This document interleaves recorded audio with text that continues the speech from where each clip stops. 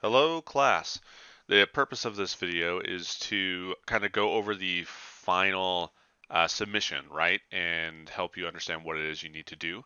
So I created a folder here just to demonstrate. I made a new folder and I renamed it 7_3 final and then my last name, right? So something like that would be good. Let's keep our final submissions nice and organized, and this is what I'd like you to do, or something similar. But essentially, I have the folders that we'll need, and that will guide us into what you need to submit.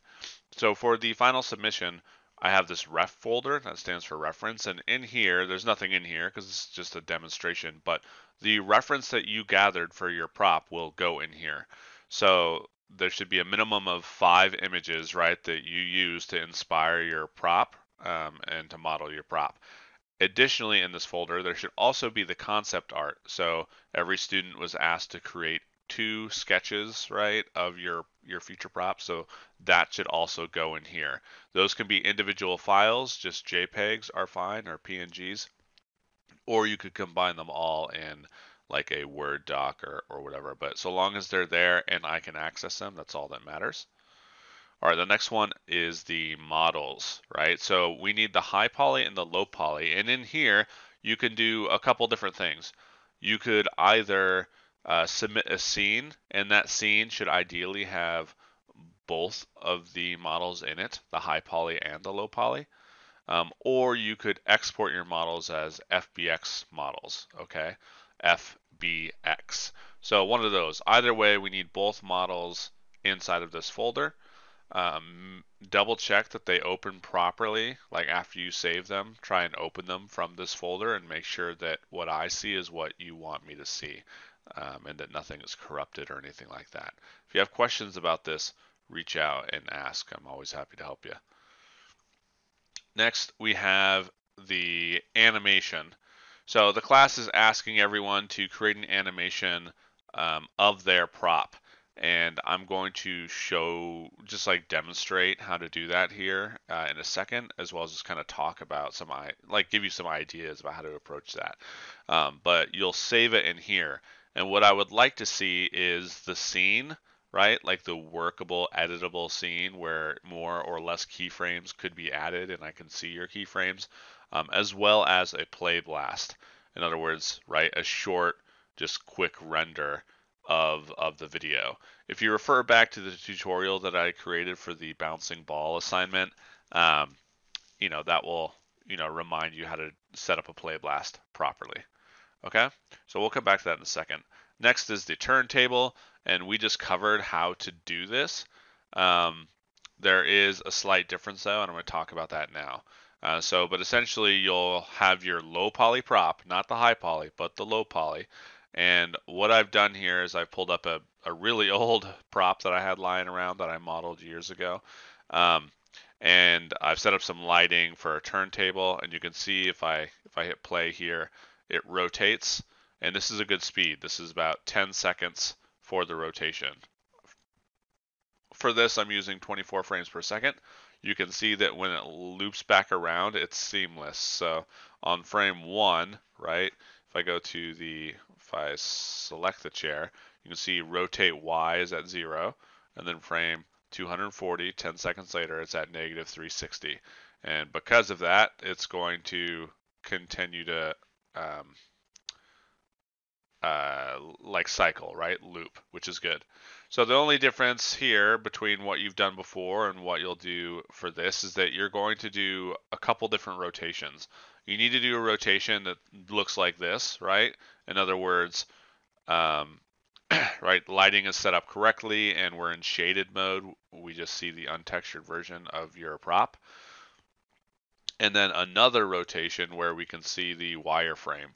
Now there are a bunch of ways to capture the wireframe of the object. So if you want to render like composite a bunch of frames together like we did in the last assignment with the with After Effects, what you can do is you can go to your render settings, which is this clapboard, which is right here with the little gear on it. I'm going to go to, I want to change this to Maya Hardware 2.0, Maya Hardware 2.0, render options, scroll down, and where it says render mode, shaded and textured, you can change this to wire on shaded like this and hit close. We can do a very quick test by clicking on this, and you can see now that I can actually see the wireframe on all my renders, right? So for the first batch render, you're going to go in here, make sure this is just on like shaded and textured, and then render out 240 frames, right? And then you don't change the camera, right? Don't edit the camera or anything. And then as soon as you're done with that, you'd come up back here and change this to um, wire on shaded, right? Okay, so in the end, you should have a single video that has at least 2 rotations in it. Each rotation ideally should take 10 seconds. The first rotation should just be a shaded view. In other words, just a single like default material like this that rotates around with the lights on. The second rotation should be the same thing, but with the wire on shaded turned on so we can see the wireframe, okay? Alternatively, you can try and stitch together 2 play blasts, but it should be seamless, okay? And it should be the single rotation. If you submit 2 different videos, you'll end up losing points on this, okay? All right, let's move on. Here I have the chair again, right? I'm gonna hit 5 to turn off lighting. And so you're supposed to create an animation for your prop model, okay? I'm going to delete my history real quick. And that animation is going to be different depending on what it is that you, right, what it is that you modeled, right? So some of you modeled swords, others modeled chests, and those objects, you're going to have to come up with something that kind of makes sense. You'll end up doing best on this assignment if the animation is, relatively simple and understandable, right? I'm not looking for necessarily like Pixar level professional quality animation, just evidence that you understand how to set keys and make the object move in such a way that I understand what your intention is without any other context other than just the object itself moving. So it could be that, let's say you're doing a sword or something, and maybe you want it to hack into something and then stay there. You can make yourself a very simple prop. I'm not looking for you to model something. If you do this, only use like a polygon primitive. But here, right, maybe the sword swings in and gets stuck into the side into this piece, right, like and hits there. That would be quite understandable. If it's a different object, maybe it falls. Maybe it falls off of the top of something and then kind of clatters or tumbles to the ground. Um, Perhaps, if it's an object that has multiple parts, which all of your objects should have multiple parts, then we see it functioning in some way. And that's what I'm going to do with this chair. So this is another good reason why you, especially in hard surface modeling, why you want to model the object in multiple pieces rather than in a single piece, right? Which is something I keep repeating over and over. All right, so let's say I want to create a very simple animation for this chair. And what I'm going to do is I'm going to have this lever move and then the chair go down. Now, something to note is that this class doesn't really teach about rigging or setting up controls that I saw. Um, and normally you do not directly animate the mesh, but you can for this assignment if you want. Just know that normally you don't do that. Normally there's a process of actually rigging, like rigging this up. Okay. Um, all right. So I'm going to select the entire chair and make sure I'm on frame 1, and I'll hit S. And what that's going to do is select every single piece and just say, hey, at the very start of the animation, I want, I want the chair to be here. Okay. Let's say the animation is going to be 5 seconds long. If that's the case, then 5 seconds is 120 frames. That might be too long, but we'll figure it out.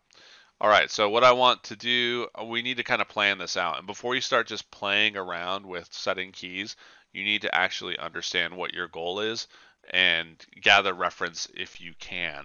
In other words, if you're going to have one object fall off of another object and skitter to the floor, either find reference online of that happening that you can kind of analyze or videotape and create your own reference.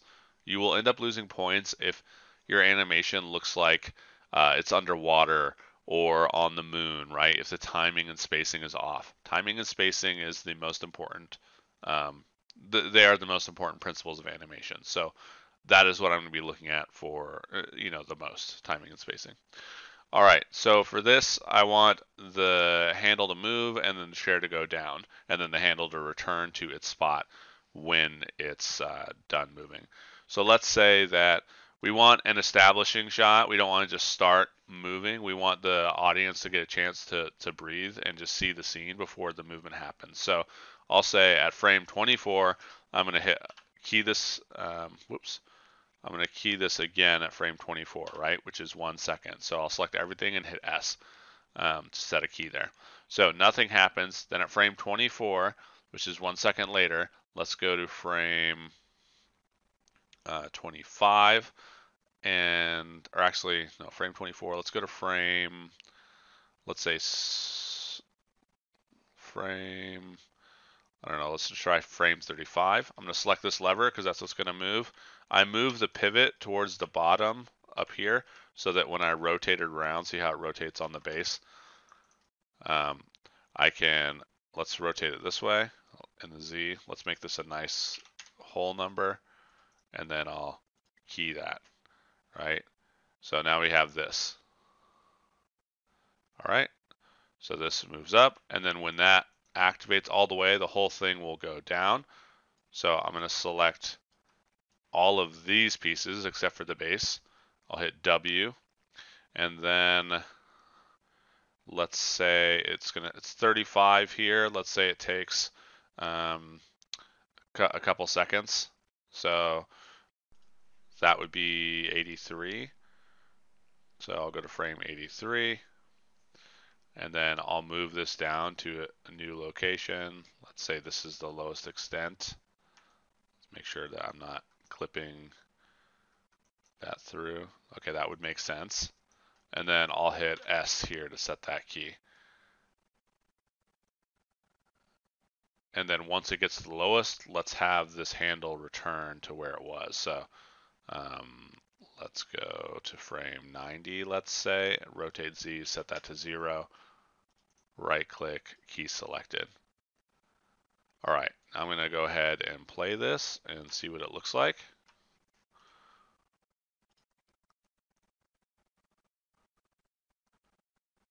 Okay, so I think that when this moves initially, that is too slow. That's my first assessment. So I'm actually going to go to frame 24, or actually no, I'll go to frame, let's select just this.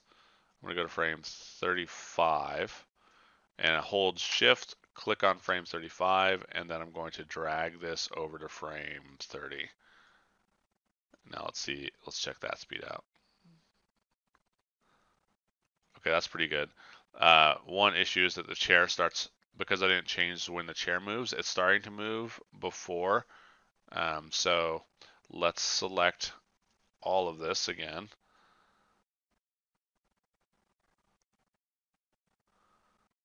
And let's see.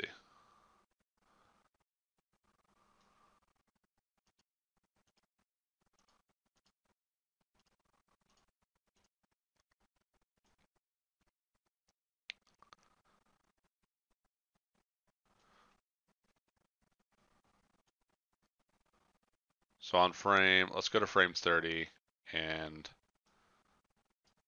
translate Y. Let's change this to 0 and right click, key selected. There we go.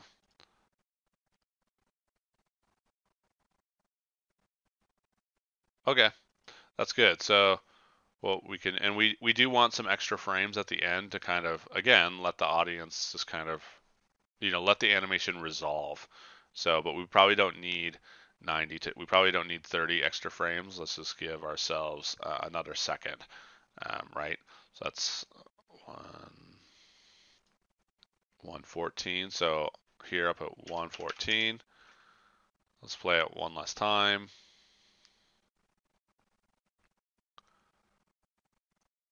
Now, I do think it's when it drops, it is a little slow actually. If I wanted to change that, I could select, select all of this, select, hold shift, click and drag, select these, and then use the middle arrows and drag it to decrease the amount of time that happens in between there. So now we get something that looks like this. That's a bit better, maybe a little too slow still. Let's bring that to frame 50. Okay, that looks a bit more mechanical and believable. Let's bring this down to 80. All right. So, I mean, this is super simple, but if someone were to submit something like this, I could tell that they put some thought into it, right? The timing and spacing is fine. It's mechanical, so there's not really any ease in, ease out, right? It's just occurring, and that's okay for this prop, but everyone's is going to be different, right?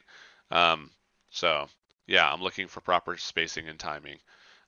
What you're going to submit is the scene itself, so I can look at your keyframes. I think I mentioned this before, right? I can select this and look at your keyframes, um, and I could go into animation and look at your graph editor to see what that looks like, um, and then also a play blast. So right click and go through the play blast thing like we did in the past. Okay, so that's what you'll submit for that.